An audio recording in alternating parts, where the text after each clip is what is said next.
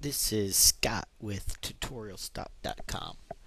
We're going to show you some more cool text effects. This is pretty simple. It's going to be using a clipping mask. Here I just have a picture. I'm going to come over and get my text tool. Click on my text tool and come out here and click, and I'm going to make this all in caps. In this case I'm typing baby. Do Control T to make this much larger. And that was probably a bad color choice. I'm going to go ahead and hit enter. I'll just double click on this T here, choose a different color. In this case the color's not important because we're going to end up filling the background. We're going to fill the background picture into the text, and this is great for websites and logos and things like that. So here I have a large font. I like using like an impact or a rounded Arial. And so here you can see here's my text and here's my background. I'm going to duplicate the background. I'm going to drag the background onto this icon down here next to the trash can, and then I'll drag the background copy above the baby. Okay, now the next thing to do is make sure the background copy picture is selected, and I'll come up and I'll go layer, click on layer and choose create clipping mask. You can see it kind of moves it over, and there's this little arrow.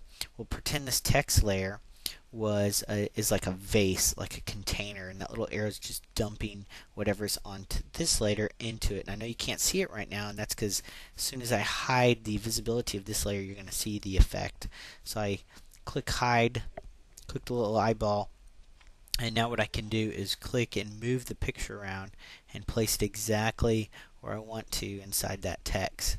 You can kind of see it moving around, and then you can save it as a transparent, like a ping or a TIFF or even a GIF, and just have the text with the background. But some of the other things you can do are you can always go to the text layer, click on the text layer and apply a style to it. For example, a bevel, and apply a nice little bevel to it. Go ahead and do we'll emboss this one and raise the size up a little bit, soften it. So you can see now I have a bevel. You can also like apply a stroke, and a stroke is just simply an outline. There we go. Now let's choose a different color, something that's a little more baby friendly, maybe a light blue. And there's the size there. And so you can do lots of neat effects. So what we did was we took that layer and dumped it into the bottom layer. And actually if you hid this, revealed this layer again, you get kind of a neat effect.